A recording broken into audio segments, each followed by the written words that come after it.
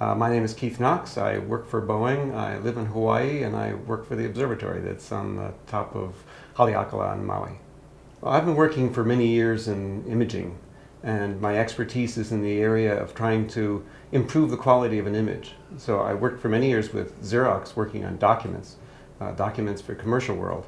And now I'm working on images from space. And the Archimedes Palimpsest is another example of images from documents that need help. The thing that the images from space and images from documents have in common is they've all been converted into digital values. You bring those values into the computer, you can manipulate them, you can improve the quality or extract information from them, see things that you can't see ordinarily by manipulating those numbers and pulling out the information. Actually, in the last half century of the previous century, the 20th century, there have been tremendous changes and revolutionary changes in terms of what you can do with digital imaging. By bringing the images into the computer, you can do things that you couldn't do with photography or just see with the naked eye or see with a microscope. You can bring out information you can't see otherwise.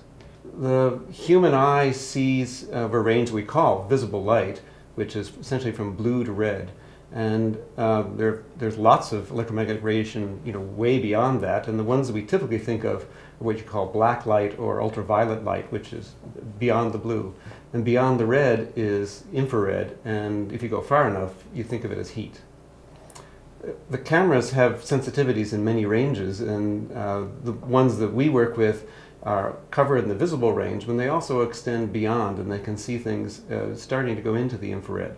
So they can actually see parts of the document in regions of light that the eye can't see.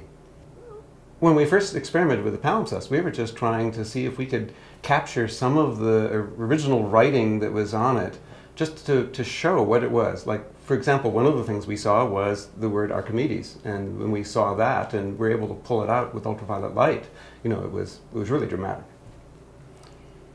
What we found really worked with the scholars was to produce what we called a pseudo-color image.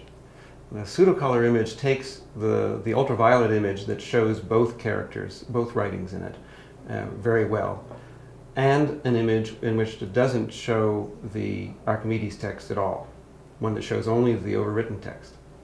So now we have these two images, and we put those into color by taking the image which the Archimedes doesn't show, and it only shows the parchment where the Archimedes was. And you put that into the red separation, and that means that it shows up as red in the final output image.